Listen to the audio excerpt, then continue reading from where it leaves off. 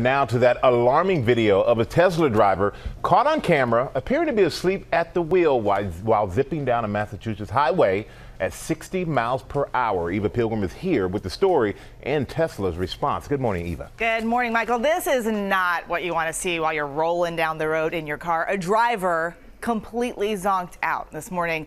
A warning, just because your car has an autopilot feature doesn't mean you have free reign to get behind the wheel and take a nap. A shocking sight, this Tesla on the Massachusetts Turnpike going at a high speed. The driver slumped over, appearing to be asleep at the wheel, while his self-driving car cruises along. The passenger next to him appearing to be out cold, too. Then I did a double take and looked over, and sure enough, his head was between his legs. And Dakota Randall, who filmed the encounter, says he tried honking and waving to wake them up. A lot of people seem to think this was staged. The people that were in the car were not faking it. They were totally asleep 100%. Massachusetts State Police have not been able to find the people driving that car, but they tell ABC News whatever led to the condition Randall saw is not only unsafe, it's also illegal, saying the operator would potentially be subject to criminal charges.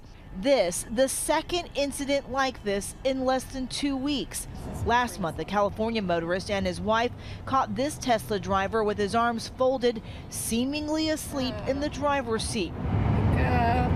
Auto safety experts say drivers need to understand while these cars have the autopilot feature, they are not self-driving. The advanced driver assist system that Tesla calls autopilot is designed to keep people within lanes, at speed, and in certain circumstances brake, but it is not designed to control the vehicle. Tesla telling ABC News overnight many of these videos appear to be dangerous pranks or hoaxes, saying that its system repeatedly reminds drivers to remain engaged and that at highway speeds, drivers typically receive warnings every 30 seconds or less if their hands aren't detected on the wheel. Now, we asked Tesla if they thought this most recent incident was a hoax. They wouldn't comment further. But if you see this, call 911. Scary. Very scary. Jaw-dropping to see that video.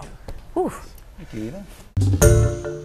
Hi, everyone. George Stephanopoulos here. Thanks for checking out the ABC News YouTube channel. If you'd like to get more videos, show highlights, and watch live event coverage, click on the right over here to subscribe to our channel. And don't forget to download the ABC News app for breaking news alerts. Thanks for watching.